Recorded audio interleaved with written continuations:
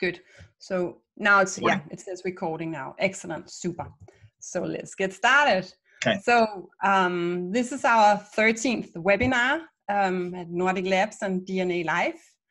And today we have Doctors Sherwoods, as I call them, but Michelle and Mark with us, and they're going to talk about genetics. So that's really exciting. I'm Anne-Catherine. I'm the co-founder of Nordic Laboratories and DNALIFE, where we are, well, a group of companies that is dedicated to change healthcare and dedicated to inspire practitioners to work with functional medicine and personalized medicine. And remember, all you people here, you have your login to our portal where you can order lab tests and supplements for yourself and your patients and the people that you care for and so on. So we are recording and we will send out the recording as soon as we can. Also, we will send out a link because some of you, when you have listened to Mark and Michelle, you will probably want to have more. This is like an appetite that they're gonna create an appetite, I would say, and hopefully you get so hungry that you want to spend more time with it. Or we can say it's a date as well, and you might want to date more, kind of. You can choose how you what you like. But anyway, we are offering a DNALIFE certification training on in September 11th to 13th. And the price is $395 US. And in that price, you don't only get the course, you also get 6 nutrigenomic tests from DNALIFE. And you can do them on yourself. So when you go through the training with the Sherwoods, you can then look at your own results, and it just makes it really exciting to work that way and learn that way. Then the next webinar is going to be on the 27th of August, where I have Sebastian Brandhorst. He's a PhD and research assistant at Southern California University, and he's going to talk in details in regards to research behind the fasting mimicking diet. Some of you attended the talk I did on Prolon on fasting mimicking diet, and he's going to give you a lot more, also moving into some of the autoimmune conditions in relation to fasting mimicking diet. So, Michelle, Mark, I met you first time in October 2016, and you were walking down the corridor, and I was looking at these, and they were so strong. They had so big muscles, and they just looked so happy. And I thought, I hope they come and join me at my booth. So I kind of like asked them to come over and see what we had, and they. I showed them the DNALIFE products that we have, the different DNA tests that we offer, and a relationship started then and there. Mark and Michelle have been using thousands of DNA tests on their patients since then. So they have amazing clinical experience with the test, and they started very quickly after that to do the DNALIFE certification for doctors and practitioners. We've been doing a lot live. That was basically what we did to begin with, but because things changed in the world, we had to do it online instead. And the next one, remember, is in September, so if you want to join us. But it is a journey and a relationship that I'm very, very happy of having. And I see that we have an amazing future together, together with all you out there, together apart. And you will probably notice now already how knowledgeable they are. They're very, very perfectionistic in their way of presenting, and they're very much hands-on, so that you get like a clinical view into what you should do with a DNA result. So that's what I will say now, because I'm gonna pass on the screen to these amazing 2 people, and then I will be sitting on the side. If there's any questions, I will try and answer them, and if I can see there's patterns in questions or whatever, then I will take a note of them, and then I'll bring them up in the end for the Q&A session. So you 2 lovely people, I will pass on the stage to you, and yeah, hit the road. Well, thank you, Ann Catherine. It's a pleasure to be here with you wherever you are. I've seen some of our friends on there from around the world, and so I know we can't be with you right now in person, but we're going to do what we do. We're going to give you right now a big old virtual hug, right? So there you go, virtual hug to everyone. So we're grateful to be here. We have a power-packed presentation for you today. It's going to be rapid fire and a lot of little twists in here that we didn't include in the course because, as Ann Catherine said, even today, just a few minutes ago, we swabbed 2 or 3 people back there getting their DNA results to do this just today. So it's very much part of what we do. We do see people here in clinical practice right here where we are in Oklahoma in the United States in city of Tulsa. So let's dive in, shall we? Let's do it. No, we're just excited to be here to spread the wellness life across the globe. So here we go. I'm going to share the screen right now, and we will diminish our video for a moment just because you need to be looking at that, not us, we'll say. So we'll come back to that in a minute. But we'll dive in right now to our presentation as a whole. So just to welcome everyone, we're going to talk today about this idea of oxidative stress and methylation, and we're going to really go into those 2 sections and, you know, which do you treat first? How do you treat this stuff? And what do you do? And what are you looking for with genetics? It's very, very important to understand.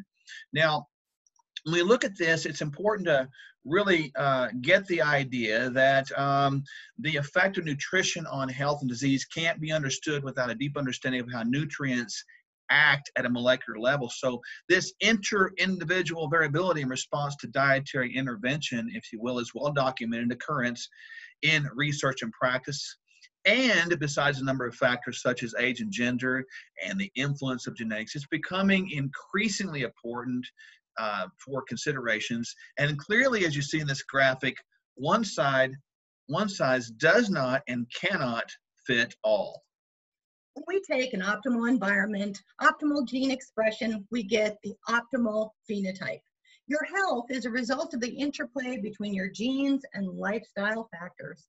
By adjusting your diet and lifestyle, quote unquote, the environment, you can give great impact to how your genes work and compensate for areas where your genes are not functioning optimally. So a way that we explain this to patients and our community is this. You know, it's kind of a funny little picture of those damn genes, but I want you to know how to communicate this to people so they can see the value. And if you can see on the screen my mouse, you can see this downstream flow from the dam. So all this upstream stuff that we see here comes in and interacts with this dam. The dam has a conversation. There's an interaction right here. And the dam determines how much to let out to control the flow down here. Flooding down here is synonymous or analogous with disease processes. And as we know, we're not anti-medication, but if the water comes up, we may throw a sandbag at that, meaning a pill. But it did not account for what happened up here. So the genes are right here in the dam. This is how you, as the individual person, interact with the environmental upstream inputs. So we got all these things that we control up here.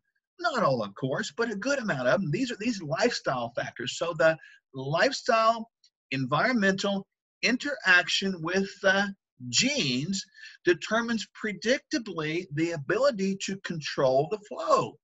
What are we talking about? We're talking about disease resilience and disease avoidance. So we talk about nutritional genomics, nutrigenetics, and how they are the future of true healthcare. We want to understand that nutritional genomics is the science studying the relationship between the human genome, nutrition, environment, and health. As we begin this, a couple of things with terminology, and I know this is going to be a review for many of you, but for some of you it might not be. When you see at the top there, you see wild type. So let's just look at the, we're getting one set of chromosomes from mom, one from dad, but as they sort of run in tandem together, on each side are these genetic strands that can be the same, or you could have one different than the other, or you could have, again, the same. What does this mean? Wild type is known as the most common pair, the most common pair. So if we have the most common and the most common, it is said to be wild type. If we have the most common and we have an uncommon variable, meaning we're talking about single nucleotide polymorphisms, that's called hetero, meaning different zygote. If we have a pair of the most unusual in these single nucleotide polymorphisms, it would be a homozygote. This is neither advantageous or disadvantageous. It just depends based upon the situation. And we're going to go over some of these particular single nucleotide polymorphisms today in the oxidative stress section, as well as the methylation. And we're going to tie them together in a really unique way. This next slide will tell you how we're going to tie these in together. Now, we cover oxidative stress first because in a perfect world, we have adequate dietary antioxidant coverage, which is going to repair minor reactive oxygen species. So therefore, you end up with minor DNA damage, and you end up with normalization of DNA methylation. However, the opposite is true if we are in this thing called a toxic environment from exotoxins, endotoxins, and excessive toxic load, which leads to greater reactive oxygen species, greater DNA damage, and then we end up with hypomethylation of DNA for defense. So let's just kind of break this down real simple. If an oxidant comes in, it's going to create the reactive oxygen species. Now, if you got a little bit of that, that's good, and methylation can catch up and keep up with that. But if you have too much of that, as Dr. Michelle stated, that can be a negative, resulting in the lowered ability to repair DNA. Therefore, we're talking about hypomethylation. So really, when you look at this, it is wisdom to examine and begin to manage, and even if you want to use the word treat, the antioxidant or oxidative stress section first. So these are the names that are actually in the reports that you will see in the antioxidant status. Free radicals are a normal byproduct of the body's energy-generating biochemical processes. They're highly reactive with other molecules and can damage DNA, proteins, and cell membranes. The balance between oxidation and antioxidation is believed to be critical in maintaining healthy biological systems. Dietary antioxidants such as vitamin C, vitamin E, selenium, carotenoids, polyphenols, we know are free radical scavengers that interact with free radicals to ensure that it's no longer a reactive molecule and can play an essential role in many antioxidant mechanisms in our health. However, the major role in antioxidant defense is fulfilled by our body's own antioxidant enzymes that we're getting ready to uncover.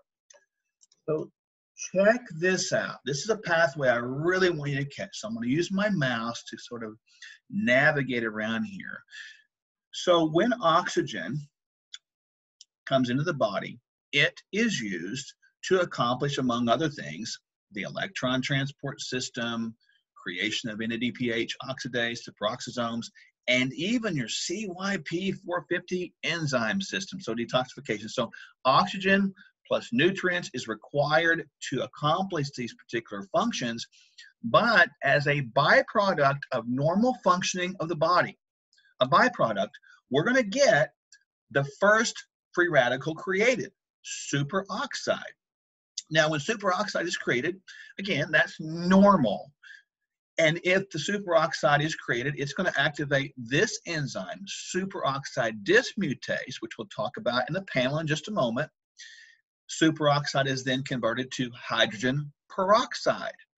Again, normal function of here means this converts to this. Now, hydrogen peroxide is then converted by catalase and glutathione peroxidase to water and oxygen, or water. However, if superoxide is not converted properly to hydrogen peroxide because of maybe low functioning SOD. Let's talk about that just for a second. SOD, from a genetic standpoint, the wild type, believe it or not, is lower functioning. That does not mean it doesn't function. It just means it is lower function. So these enzymes that have real specific and important duties within our oxidative stress pathway, they could be low functioning. But think about this from another standpoint. What about the cofactors or the gasoline that makes this work? We'll talk about the cofactors that make this work. So even if the enzyme is low functioning, but it has enough cofactors, it will work. On the other side, if it's fully functional but has no cofactors or low cofactor availability, it might not work.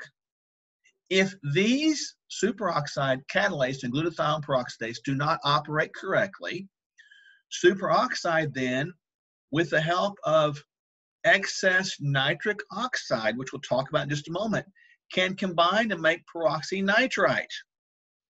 This can create damage, lipid peroxidation, protein nitration. Now, it can also, superoxide, be converted to hydroxyl radical, as well as excess hydrogen peroxide. Again, if catalase and glutathione peroxidase are not functioning well. Hydroxyl radical has zero good purpose. Peroxynitrite has at least some purpose, though limited, but hydroxyl radical has zero. But watch this, if we have enough hydrogen, which we'll talk about how to get that in the system in just a moment, hydroxyl radical can be converted back to H2O, which is water. All of that said, many things can go wrong with this enzyme, this enzyme, this enzyme, or this enzyme, creating an excess amount of free radicals, which will absolutely disturb and impair the methylation function, which we'll tie those in just a moment. So here you can see oxidative stress, that oxygen radical can be upregulated by a sedentary lifestyle, by smoking, an unbalanced, or we call it here in America, standard American diet. Cellular respiration can do it. Your cells are respiring as we're sitting here talking, and that can create it, as well as other environmental factors. And as we said before, you see that oxygen-free radical converted by SOD, hydrogen peroxide, and then further broken down to the left of the slide by catalase to water and oxygen, or by glutathione peroxidase back to water itself. Let's dive in a little bit deeper to just glutathione peroxidase, and let's talk about how it works. You know, when we talk about this redox status, we're talking about oxidation, reduction. The body has a self-correction. So in this idea of using, in this case, glutathione peroxidase, we can see how it's recycled and how some of these cofactors go to work. So let's go from right over here to left over here, where the processes of oxidation and reduction occur simultaneously and cannot happen independently of one another. So the oxidation alone and the reduction alone are each called a half reaction, because two half reactions always occur together to form a whole reaction. So when writing these half reactions, the gained and lost electrons are typically included explicitly in order that the half reaction be balanced with respect to the electron charge. So oxidation is the loss of electrons, or better said, or other ways said, an increase in oxidation state by a molecule, an atom, or an ion. Reduction, again, is the gain of the electron. So when we get these free radicals that are created, you can see how glutathione peroxidase, here's the free radical, bam, glutathione peroxidase converts it back to water, but we had this reduced glutathione donate over here to this selenium-dependent glutathione peroxidase, and then now we have an oxidized glutathione because it took it. But hold on a minute, glutathione reductase recycles the glutathione so that it can begin to provide the other molecules necessary to create the reduction once again.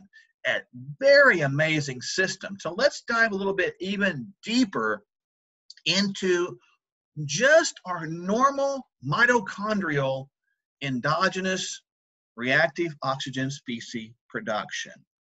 So when we look at this thing, we can see how superoxide is generated by the respiratory chain at two levels, complex 1 and complex 3. And I'll note those right there and right there. Superoxide would be this yellow star looking item here. Now, given the spatial location of these complexes, these superoxide anions produced by complex 1 are mostly released into the mitochondrial matrix. You see those reduction right down here. While the superoxide anions produced in complex 3 are released in the intermembrane space. You see this right here, IMS, intermembrane space.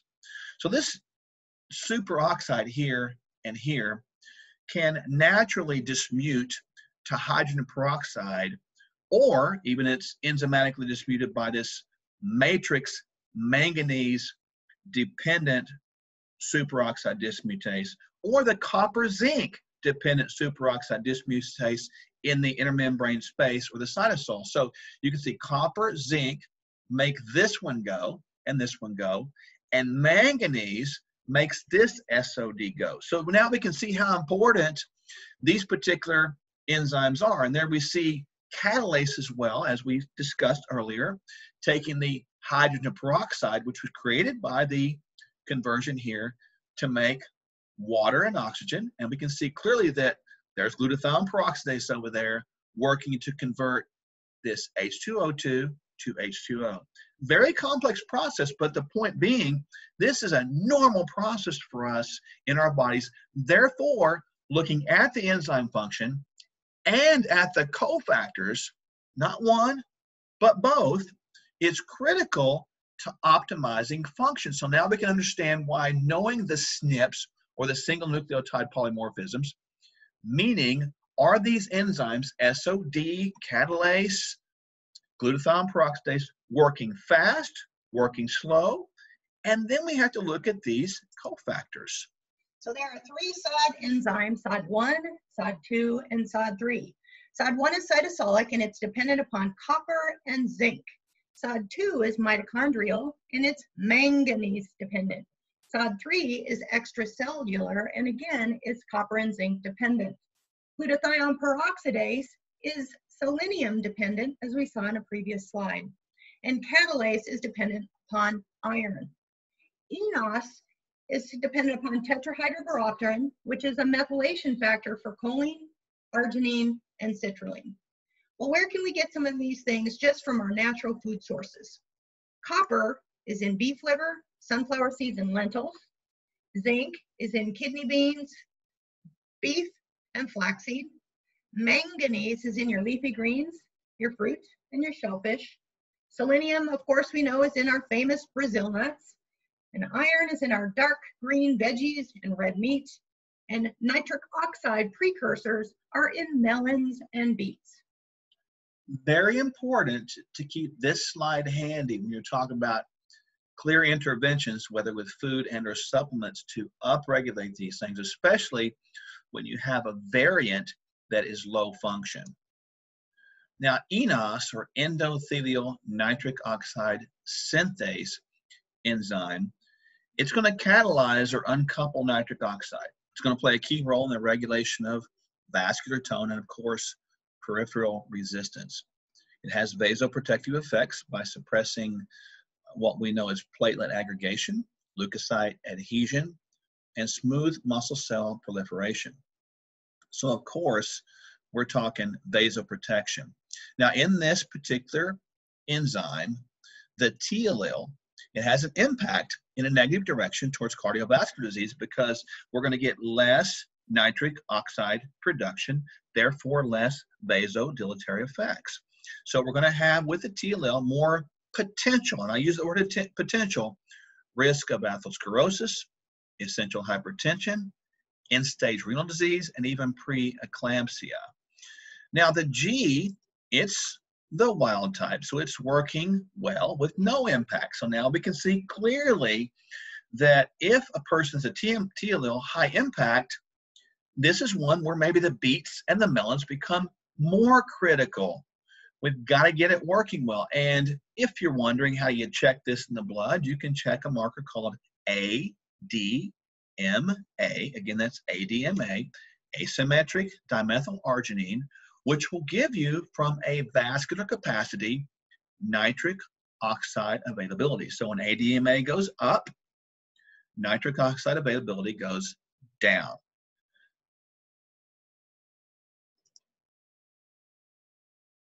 Now, we look at superoxide dismutase. Dr. Michelle talked about this with the copper and the zinc within SOD 1 and 3. But what about SOD 2? Remember, this was right down there in the matrix of the mitochondria. This guy destroys free radicals that are normally produced within the cells. We saw that. Remember, the superoxide was converted to hydrogen peroxide by SOD2. Wild type, this has an impact. What does that mean? That means that the wild type is less functional, but more common. Again, I'm going to say that one more time. Less functional, but more common. So do you think manganese might be important? Do you think putting extra emphasis on zinc and copper might be important as well?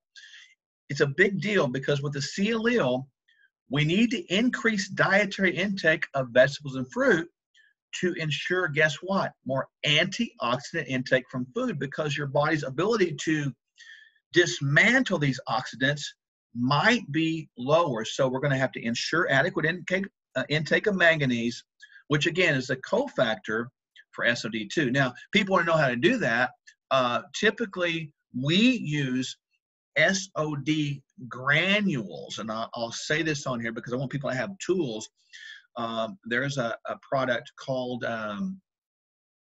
Dismuzyme granules, and I believe the company is Biotics, and that one has SOD and catalase in it from plants and works quite well.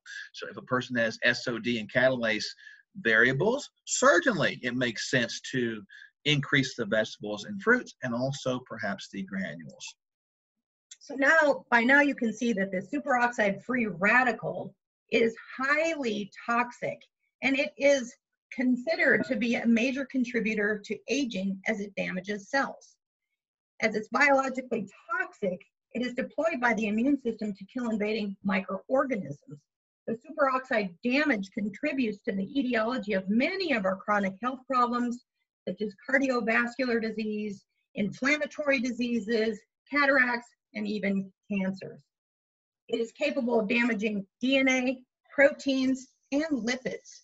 So this section should be addressed first. We really want to squelch this free radical before we even focus on methylation. So glutathione peroxidase is the most abundant of the selenium peroxidases and one of the most important selenium-dependent antioxidant enzymes. It's ubiquitously expressed in almost all tissues in the body and is responsible for catalyzing the conversion of hydrogen peroxide into water, as we saw in the graphs. You can see the wild type has no impact, the CC.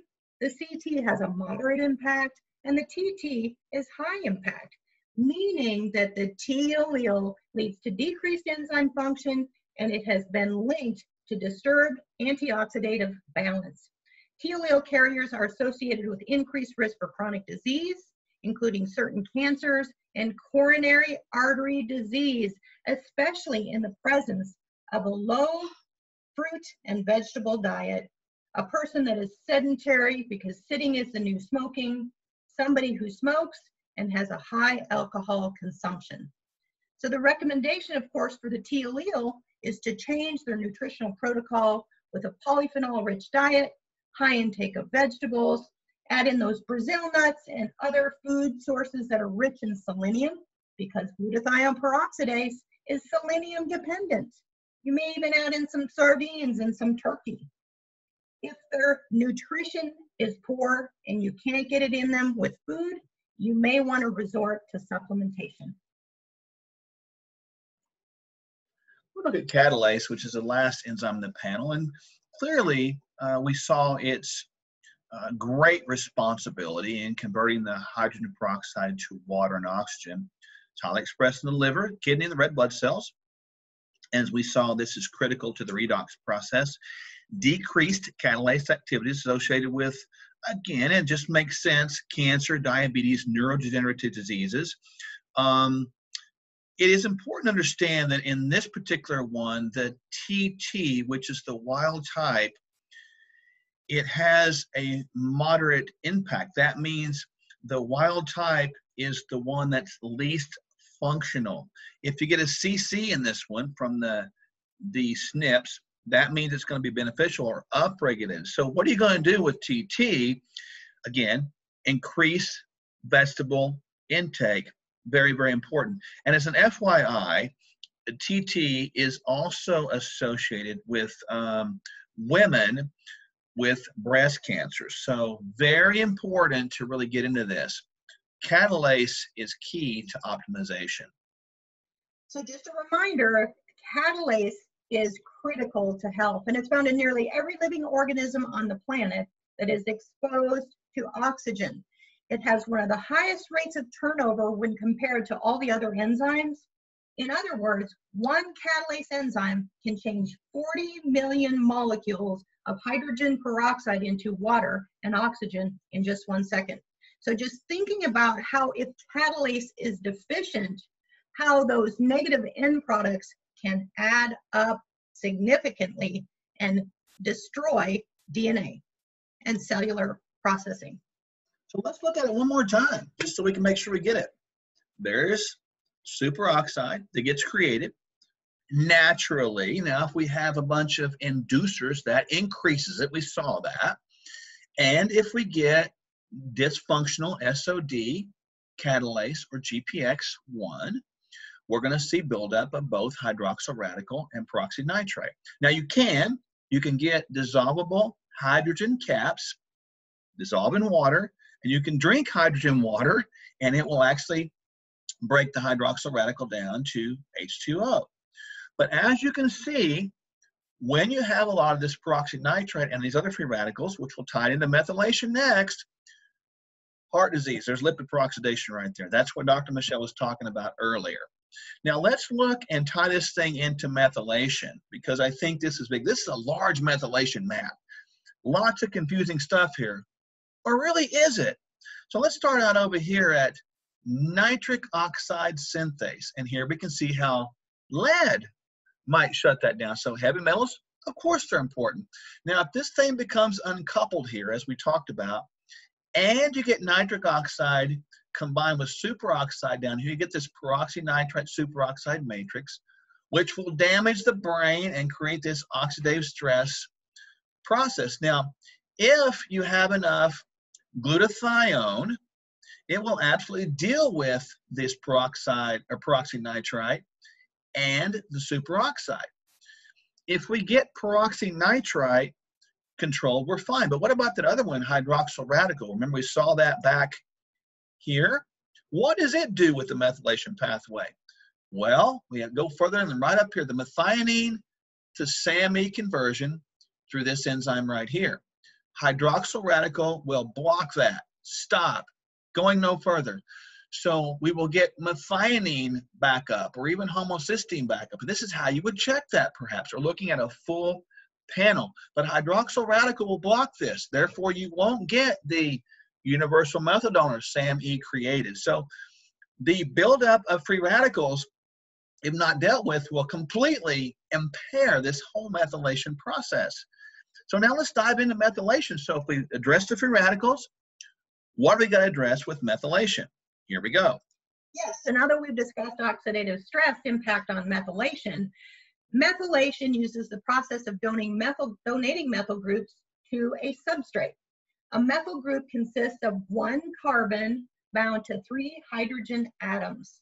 Methyl group substrates include your neurotransmitters, DNA and RNA. The process aids genetic expression and the repair of DNA and RNA. So methylation serves functions such as the modulation of the fight or flight or stress response. It's involved in the production and recycling of glutathione, the body's master antioxidant. It's important in the detoxification of hormones. So you'll see it also in the estrogen section. It's important in chemicals and heavy metal detox. Methylation aids in the inflammation response by dampening the internal fires of life, by aiding cellular repair that are damaged by free radicals. We saw that earlier, didn't we? We saw where correct response from the oxidation pathway or the oxidative stress pathway leads to the ability of methylation to repair DNA. But if we have a hyper amount of oxidation, it could lend itself to hypo or low methylation by using up all the methyl groups. A quick test for methylation status. This is very interesting. You can give an individual 50 milligrams of nicotinic acid on an empty stomach. If they flush, they likely have low methylation and high histamine. Giving them 100 milligrams of nicotinic acid on an empty stomach. If they flush, they likely have balanced methylation and histamine as well. Give them 150 milligrams of nicotinic acid and no flush, they're likely an overmethylator.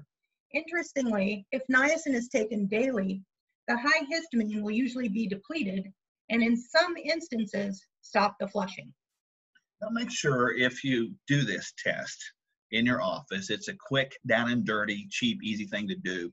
Warn them about what a flush is. Don't let them just experience it thinking it's funny to watch them, because if you've experienced the niacin flush, or the nicotinic acid flush, you know what I'm talking about. It can alarm you if it's severe in its escalation. Again, no big deal, but make sure you tell them about it first. Now, what about over and under methylation? We get asked about that all the time. It's really related to the production of those methyl groups. So between the SAMe and the acetylcysteine homocysteine cycle. So it's a concentration of methyl that determines if you're undermethylated or overmethylated. So it's the overall activity of the enzyme cycle pathways that determines your methyl concentration status. It is not, and I repeat, not the activity of one single enzyme. So we're going to go through this pathway over and over again through our last several minutes as we wrap the methylation section, because I want to really make sure we get this. Repetition is the key to deep memory or deep recall. So undermethylation is probably the most common. Remember how oxidative stress overload can contribute to this. Histamine overload also pushes down the concentration of methyl. We can also have protein deficiency or malabsorption. And remember the ammonia overload and how its effect is on the uric acid cycle. When you talk about histamine overload, think about leaky gut dysfunction. And that's going to contribute, of course, to protein deficiency or malabsorption. So this is a domino effect that can occur. And so really start connecting all these things together. Overmethylation can also occur.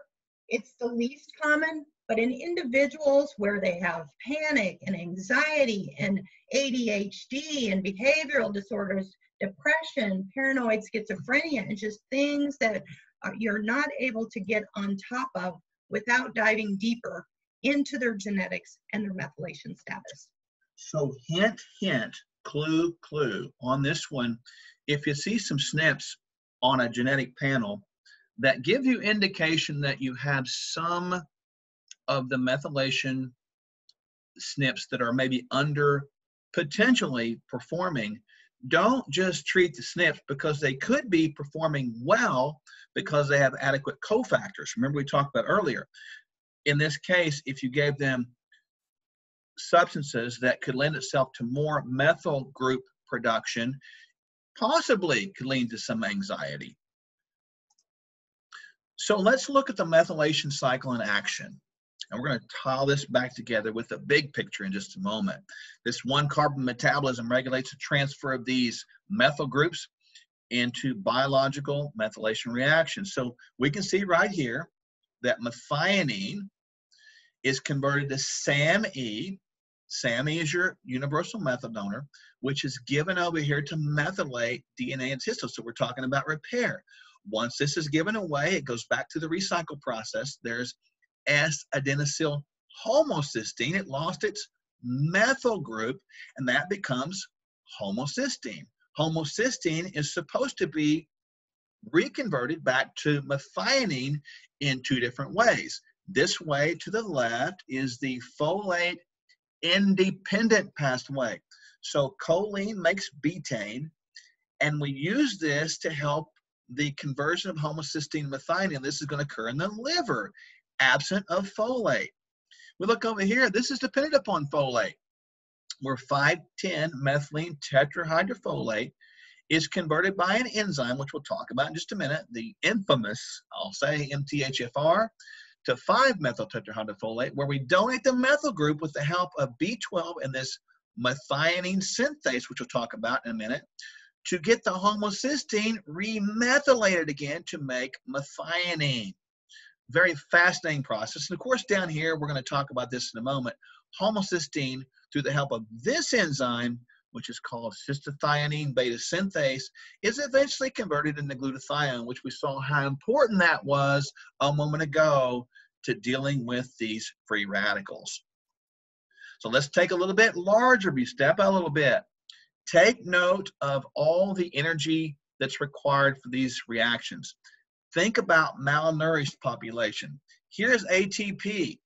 If we're not getting enough energy created from our bodies, we got to think about gut dysfunction. So you can see all this stuff is dependent upon each other. Here's our methionine cycle once again. Here is the folate independent side of this conversion. Here is the folate dependent side of this conversion, but we're trying to get this homocysteine to be remethylated into methionine so that we can get the SAMe created. Obviously, there's a lot going on here, and we're going to step out one more time to our big methylation chart, and then we're going to go into these enzymes again. One more time, we're going to look at MTHFR, we're going to look at MTR, and MTRR right here. We're going to look at CBS, and we're also going to look at COMT. We've talked about and here's Dr. Michelle mentioned over here, when we don't get protein breakdown okay and we get ammonia buildup, look what it does. It comes all the way over here, and it interferes with the uric acid cycle here, which will pull away, believe it or not, tetrahydrobiopterin will jump over here to help out. We won't get conversion of tryptophan to serotonin and tyrosine to dopamine. And if we don't, if we have ammonia buildup like this, it's impairing up here, we could be depressed, right? So would giving methyl groups help? Not really. Fixing the gut might help. Looking at oxidative stress might help. And remember, we talked about peroxynitrite's incredible dysfunction creation ability, and we talked about hydroxyl radical inhibiting us up here. So this pathway is one that you might want to laminate, keep in your office. I'm not saying you show this to your patients, but it's a good refresher to go explain the interrelationship between all these different cycles that we see here. And there are 5 again listed up to your top left. So here is a list of the enzymes in the methylation section of the report. Be thinking what you would do for this patient if you saw the above profile. Remember that methyl groups are used for making creatine, and energy disorders may really get help with looking at where the energy crisis may be. Evaluation of the depths of methylation, transsulfuration, and the organic acids with an organic acids test may get down to where the function may be abnormal and where we need to give the system support. This first enzyme, MTHFD1, encodes for a protein that has 3 different enzymatic activities: 5,10-methyl tetrahydrofolate dehydrogenase, cyclohydrolase, and formal tetrahydrofolate synthetase. These are enzymatic reactions in the interconversion of one carbon derivatives of tetrahydrofolate, which are substrates for methionine, dimethylate, and de novo purine synthesis. In this SNP, 5,10-methyltetrahydrofolate dehydrogenase, the A allele is associated with decreased enzyme activity, leading to an increased dependence or load on the folate-independent methylation pathway. The A allele also leads to increased dependence on dietary choline for phosphatidylcholine production at the expense of betaine synthesis. The A allele carriers have been linked to signs of choline deficiency, organ, liver, and muscle dysfunction, as well as an increased risk for neural tube defects and endometriosis. So let's look at this in pathway format. Right here you see MTHFD1, 1, 2, 3, and it just makes sense. If it's not working properly, we're not going to get good folate conversion all the way through to get tetrahydrofolate converted to methylene tetrahydrofolate. So this is going to be blocked. That is why we are more dependent upon the folate-independent pathway of getting this idea of methionine to go back around to homocysteine. So this is why the inducement of this enzyme, or the less function, we've got to think about adding choline to here, or at least maybe adding 5,10 methylene tetrahydrofolate right here as well. So always think about the big picture when we're going through these particular SNPs. So now we're going to jump in from MTHFD1 to probably one of the most confused ones, at least we see in our world today. Here it is. MTHFR, methylene tetrahydrofolate reductase, is a flavoprotein which is riboflavin dependent that catalyzes the NADPH dependent reduction of 5,10-methylene tetrahydrofolate to 5-methyltetrahydrofolate, which is an essential folate cofactor for the remethylation of homocysteine to methionine. The MTHFR reaction is irreversible and thereby commits folate cofactors to homocysteine remethylation pathway. MTHFR activity is inhibited by SAM, providing feedback inhibition and limiting SAM synthesis and accumulation. We look at this in two positions, which we'll discuss in just a moment. And alterations in the MTHFR enzyme activity equals high homocysteine levels, increasing risk for atherosclerosis, decrease in DNA methylation, which can lend to an increase in DNA damage, or ADX, which is short for saying end result could be cancer. Bad deal. So the two positions, 677, we'll start with 677. The C is the wild type, CC, wild type with no impact. The CT is heterozygote with a moderate impact, and the TT homozygote has a high impact. The T allele reduces the stability and lowers the activity of the MTHFR enzyme, which results in an increase in homocysteine levels, a decrease in DNA methylation, thus an increase in DNA adduct or damage. The T allele carriers have increased folate, vitamin B2, vitamin B6, and vitamin B12 requirements. Enzyme function is only about 70% optimal in the CT individuals and 30 to 40% optimal in the TT individuals. So recommendations for the T alleles is to incorporate a folate and B vitamin rich nutritional protocol and get rid of the pollution and the things that drain B vitamins, such as alcohol, smoking, and a poor nutritional protocol. The 1298, if we look at the 1298, the AA is the wild type with no impact. The heterozygote AC mild impact, and the CC has a moderate impact. The C allele affects the enzyme regulation by SAM and is associated with decreased enzyme function. So recommendations for the C allele are exactly like they are for the T allele in the 677. And here they are in action. I think it's very important to kind of see these things work. There's MTHFR right over there, and it's B2 or riboflavin dependent. So again, think through the process. Even if this one is downregulated, like Dr. Michelle talked about, and we've got enough B2, it could be working. Or even on the other side, it could be fully functional, but we don't have B2. It might not be working. But as you can see, it's important to have this enzyme working so that 5-10 methyl tetrahydrofolate can be converted into 5-methyl tetrahydrofolate, and then that has helped to donate once again with B12 over here to help homocysteine get back around to methionine to create more methyl groups. Pretty awesome process, I must say. Methionine synthase. This enzyme remethylates methionine. You want to make sure that these individuals do not have a deficiency in glutathione. This reaction is B12 dependent, and activity is essential to supply methionine for SAM synthesis and to prevent accumulation of homocysteine and S-adenosine homocysteine.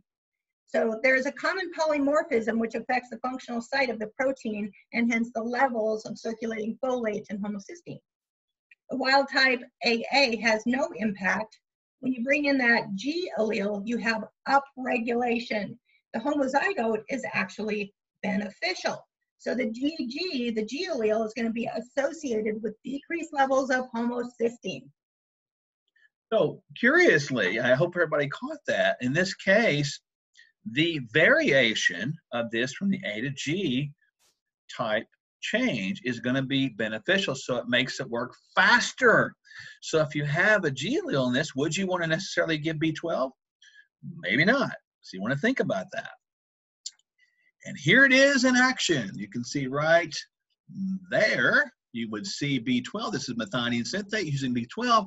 If this guy's upregulated, the cool thing is it's going to be using B12 very efficiently, but we could be B12 deficient on the other hand. If we have bad gut dysfunction or we're taking proton pump inhibitors, there you go. Think about that. Not making B12 efficiently. And if we don't do that, then even if methionine synthase is upregulated, it's still not going to work. So again, one more time, think through the big picture.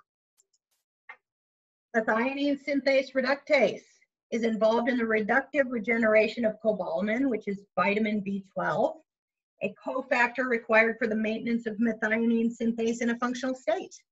So over time, the cobalamin cofactor of methionine synthase becomes oxidized, rendering the MTR enzyme inactive. So regeneration of functional enzymes requires reductive methylation via a reaction that is catalyzed by MTRR, in which SAM is used as the methyl donor. The G allele is associated with increased risk for premature coronary artery disease. It's a significant risk factor for the development of neural tube defects when vitamin B status is low. We transition into cystathionine beta synthase. Remember, this was at the bottom of the methylation cycle here. Now, it's important that homocysteine is made into methionine through this look with the help of folic acid. And here's where MTHFD1 would occur. There's MTHFR right there. And here is this methionine synthase with methionine synthase reductase hanging closely by. But homocysteine is important. If we have this thing going so fast that this goes down, watch this. CBS, cystathionine beta synthase, can't grab that to make cystathionine and therefore on to make glutathione. So balance is the key. If you're checking labs, homocysteine should be somewhere between about 7 to 8 in that area, and you're going to be safe. With this CBS enzyme, the CC or the wild type has no impact. But if you transition to the C to the T, from C to T or T to T, it's going to have benefit. That means this one works faster. So if you have a T, it's going to pull off homocysteine faster to make glutathione. However, if homocysteine is too low, it can't swing back around here to make methionine to make your methyl groups. All right, so very important to look, once again, it's like a broken record, but I want you to get this record right. Look at the big picture. Catechol-O-methyltransferase, COMT. It controls the levels of certain hormones and catecholamines and adds a methyl group to them and inactivates them. If you have poor functioning COMT, this means that you may be slow at clearing dopamine, norepinephrine, and epinephrine. This puts an individual at risk for disorders of impulse control and in the process of the limbic center with emotion. Excessive dopamine can amplify negative emotions on the limbic system. This is where the big antipsychotics block dopamine. So if chol-methyltransferase does not work properly, the adrenaline neurotransmitters will hang around a long time. If you're homozygote for this enzyme, it may be functioning at a fourth or fifth of what is normal. Chol-methyltransferase is highly magnesium dependent. Sometimes giving an individual a little SAMe may also help COMT. Alcohol and caffeine can inhibit COMT. And you want to be careful with giving an individual that is low functioning COMT quercetin, which is a potent bioflavonoid and is often used for its antihistamine properties. You want to be careful not to suppress COMT with high doses. The catechins in green tea can also suppress COMT if taken in high doses. Well, a couple of methylation takeaways, if you will. Again, look at the big picture. We've got to look at oxidative stress, ladies and gentlemen, because that is going to impair all methylation. We've discussed that enough. We've tried to lay a case out here for you that made that very clear. Listen to the patient, that's important. And when we're talking about methylation, we've got to make our cofactors work. B2, B6, B12, and magnesium. But what about nucleotides, the building blocks of our cells, of our proteins, of our DNA? Big deal. We think nucleotides should be in the staple of everybody's from a prophylactic standpoint, giving your body material to work. So if you produce methyl groups, but you can't get enough nucleotides, how do you fix anything? So now you can see how all of this sort of ties together as we go forward. A couple of things when you're looking at a few more takeaways with methylation. We've given you the down and dirty determinant of methylation status by using niacin. You can look at a methylation panel. We find that very beneficial if we see a persistent elevated homocysteine that we just can't figure out. You can find out where the roadblock is. High-risk groups, if you will, are those that smoke and those that drink a lot, and family history of cancers and cardiovascular disease, of course. Just pay attention to some people's medications too. As I stated, proton pump inhibitors, statins, metformin are going to pull out such things such as folate and B12. If you're interested in what drugs pull out different nutrients or what nutrients are pulled out with drugs, a website you can look at is mytavin, mytavin.com. Again, that's mytavin.com. Bookmark that, use a lot, put in the medication milieu that your patient is using, and you'll see how the medications are pulling out things that will impair the methylation pathway and even your oxidative stress pathways as well. So all natural tips to improve methylation pathways. Number 1, eat healthy greens. Eating dark leafy green veggies daily will provide you with natural folate, a methyl donor, which is necessary for proper methylation. Make sure to get a minimum of 2 cups of these healing foods daily. You may need to supplement with B vitamins and folate if you can't get it nutritionally. B vitamins, remember, are the methyl donors, especially folate, B6, B12, and riboflavin. Take a probiotic. Remember, the good bugs in your GI tract help produce and absorb B vitamins and folate. Reduce the toxic load. Reduce stress. Reduce booze, smoking, and other toxins. Remember, these toxic splinters burden your liver and they use up methyl groups. So if that's the case, we want to make sure that we have optimal glutathione to spare those methyl groups. So a few ways that you can improve glutathione is eating healthy proteins. You may take a protein powder if you don't care for some of the protein-rich foods.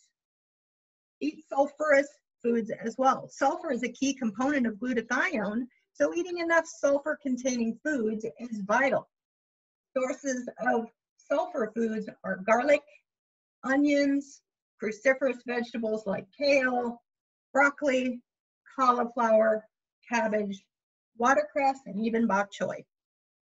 Optimize your antioxidants. Things like vitamin C, D, E, they all encourage glutathione levels, and selenium.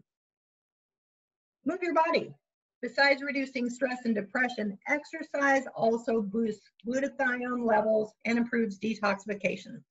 Studies show that lack of sleep can deplete glutathione, so make sure we're getting adequate sleep each night. Then spice it up. You can use your spices to improve glutathione levels in the liver, like curcumin. It's also an anti-inflammatory. The biggest thing is the solution to pollution is dilution. Stop the incoming offending agents. So there you go. There's our contact information. This has been a pleasure. We wanted to give you a taste of how nutrigenomic information can help, and how two specific pathways, oxidative stress and methylation, are ultra critical to understanding in an intimate way so that we can get our persons and patients better across this world. So it's been a pleasure. I'm going to stop sharing right now, bring back our video so we can give you a hello and a virtual hug again. Thank you so much for listening to us today.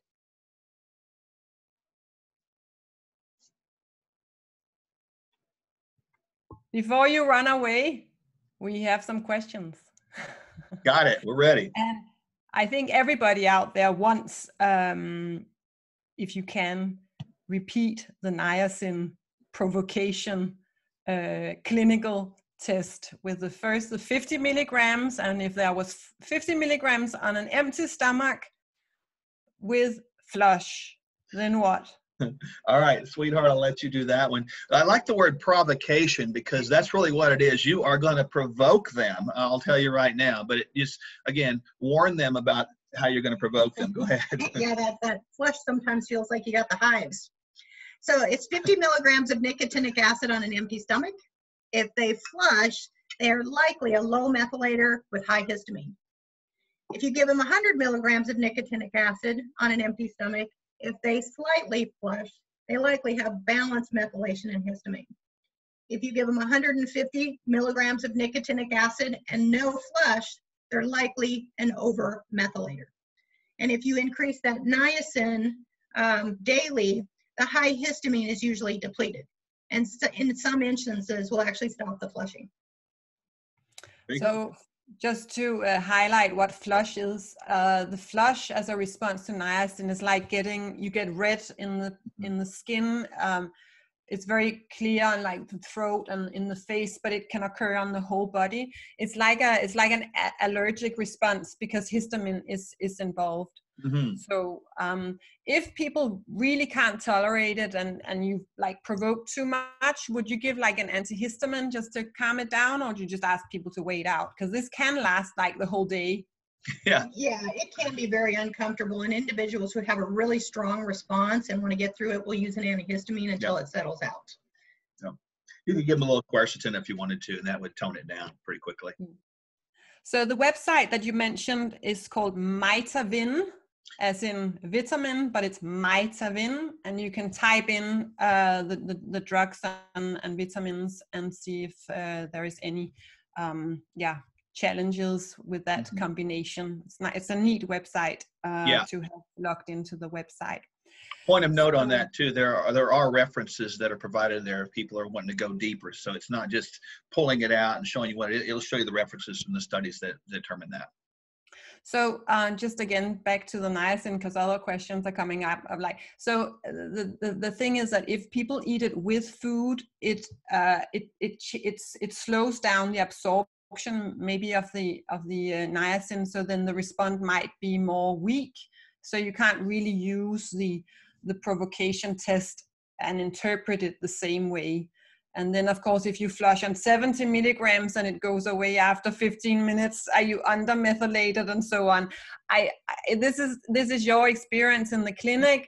I mean, any references and so on this is also questions coming up. Well, it's really kind of the poor man's cheap test. Yeah. The best way to really determine it is, of course, to go to a methylation panel. And if we do this, we usually do it first thing in the morning on an empty stomach. So as you set it up, it's always done the same. Mm-hmm. Exactly. So remember, it's a little bit like with betaine HCl. You can, when does it start burning, and does it exactly mean that you're lacking stomach acid? It's an indication. It's a clinical tool. It gives us like empirical knowledge about the patient. So So someone is asking about the webinar. Yeah, this is something. We had a biohacker event. I just have it because it says DNALIFE, and Mark Hyman is endorsing our test, and he loves it and uses it in his clinics and so on. So, but we will send you a link on the post record when we send out the email after this webinar with the recording, the slides, and a link to where you can read more about our DNALIFE certification course, where Michelle and Mark are teaching as well. So you will get all this information again. So look out for your emails, and it will go out probably tomorrow, I hope. Let's see, sometimes the recording takes a little longer, we'll see. But we will send it as soon as possible. And the first course, the next certification course is 11th to 13th of September. And we really hope to see you then, because this is amazing. Of course, those in Singapore and Jakarta and so on, that would be in the middle of your night, because it's your time zone in Oklahoma. Those in Europe can join in, but then you just sit in the evening. I think we start around 5 or 7 o'clock and then go on for some hours or 3 days. But we will plan to see if we can get you two guys to get up a little bit earlier so that it fits better with with European time zones, and so that those in Far East can join a little earlier in their evening as well. So if you can review the SAH in the methylation pathway, I think we will send the recording. You can read it, listen to it again, stop, go through it again. If you want even more, sign up for the course. And remember, when you sign up for the course, you get to do all the 6 nutrigenomic DNA tests that DNALIFE is offering. The health, which is covering many different health areas. There is the mind, which is looking at genes in relation to cognitive function, mood, and addictions. And then there's diet for weight management. There is estrogen in regards to estrogen metabolism, breast cancer. Then there is one for skin. And what am I missing out? I'm missing out sport, the one for the athletes, or the excited athlete who wants to upskill themselves and so on. And you can see Mark and Michelle there also doing what they preach in different ways, but they are very, very fit, and they're using nucleotides themselves, of course. And if you join the course, you will get their little anecdote on the use of nucleotides and training and exercise. And you will get a lot of insight into the different genetic tests. So I think with this, I'm going to thank you so much for doing Our pleasure. this. We love it. I know it was fast and furious, but it's good information, and this is just a little bit of an indication of what can be possible with people. So it's a necessary thing, we believe. Yeah. It's fast and furious, but we also have practitioners out there who really want that. And a lot of us, including myself, we are very, very hungry. So this was the appetite, waking up the appetite for the course, or a date, as I said. For sure. So everybody around the world, thank you very much for joining us. I have missed you. It has been my summer holiday. I've been camping, as I said last time. But now we are back, and we are back again in 2 weeks' time for a fasting mimicking diet webinar as well.